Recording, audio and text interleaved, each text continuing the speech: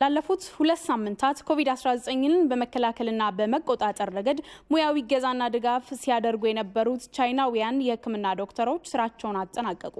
የጤና ሚኒስትሯ ዶክተር ሊያ ታደሰ የህክምና ባለሙያዎቹ ኢትዮጵያ ኮቪድ-19ን በመከላከልና በመቆጣጠር ረገድ ያደረገች ያለውን ጥረት በጥሩ ሁኔታ ድጋፍ አድርገዋል ብለዋል።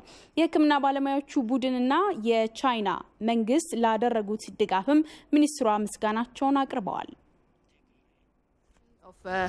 ይህ የህክምና ባለሙያዎች ቡድን ላለፉት 2 ሳምንታት በኢትዮጵያ ኮቪድ-19ን ለመከላከል እየተደረገ ያለውን ጥረት በከፍተኛ ሁኔታ ስትደግፉ ነበር።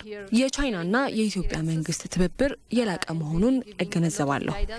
ያም ትብብር በህክምና ባለሙያዎች በኩል በስፋት ተንጸባርቋል።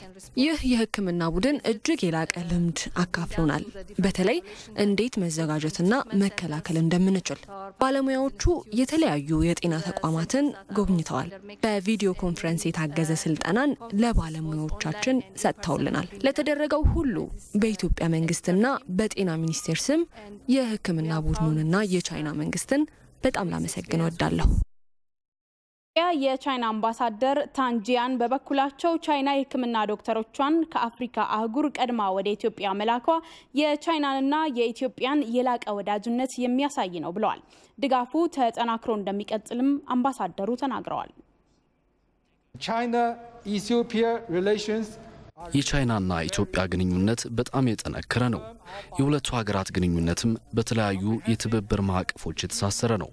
በጤናው ዘርፍም ያለው ትብብር በተለይ ኮቪድ-19ን በመከላከል ረገድ የታየው መደጋገፍ ለሌሎች ሀገራትም ምሳሌ ሊሆን የሚችል ነው። የህክምና ባለሙያዎቹ ለ2 ሳምንታት በነበራቸው ቆይታም ካደረጉት የልምድ ማጋራትና የሙያ ድጋፍ ባሻገር ኢትዮጵያ መምጣታቸው ተምሳሌታዊ ነው።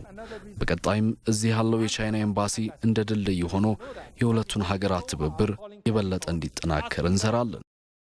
እንደ ሪፖርተራችን ዮሐንስ ፍስሐ ዘገባ መሰል ስራ ለመስራት የህክምና ባለሙያዎቹ ወደ ጅቡቲ ያቀናሉ ተብሏል።